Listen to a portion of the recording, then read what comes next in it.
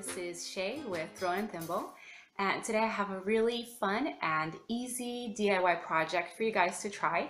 I'm talking about wooden hangers, and it's something a lot of people overlook. Now, I live in the Pacific Northwest. It rains here most of the year, so you don't leave the house without a jacket or a coat of some sort. So it's definitely something that's made an impact in my space and in my life.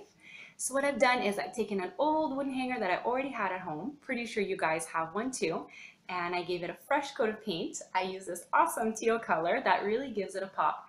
And that's just regular wall color from the hardware store. So you can use craft paint or any other paint that you guys already have at home. Definitely try and reuse something you already have if possible. What I've also done with this one is I wrote on it just regular Sharpie. Home is where you hang your coat. And this is a really cute housewarming gift as well. It makes a big impact when you have guests over, and it's quick and it's pretty much free. So I hope you guys give it a try. Check out my blog, throwandthimble.com, for more DIY tutorials and inspiration.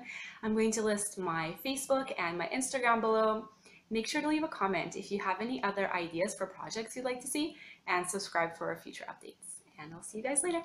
Bye.